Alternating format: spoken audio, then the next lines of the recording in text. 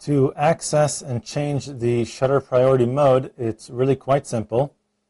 First, you need to turn your mode dial to the S. This stands for shutter priority, and what this does is allow you to dial in the exact shutter speed you want, and the camera will choose a proper aperture. Now, the reason you may want to use this mode is if you specifically need a fast or slow shutter speed.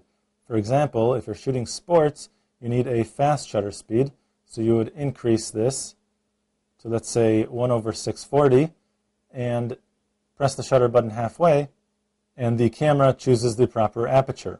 If I want a slow shutter speed, it's the same thing, just move my joystick down to choose a slow shutter speed.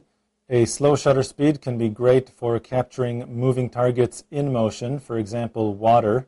If you want to get that nice smooth effect in a waterfall, you would slow down the shutter speed to, let's say, 1 second, and then go ahead and press the shutter button halfway.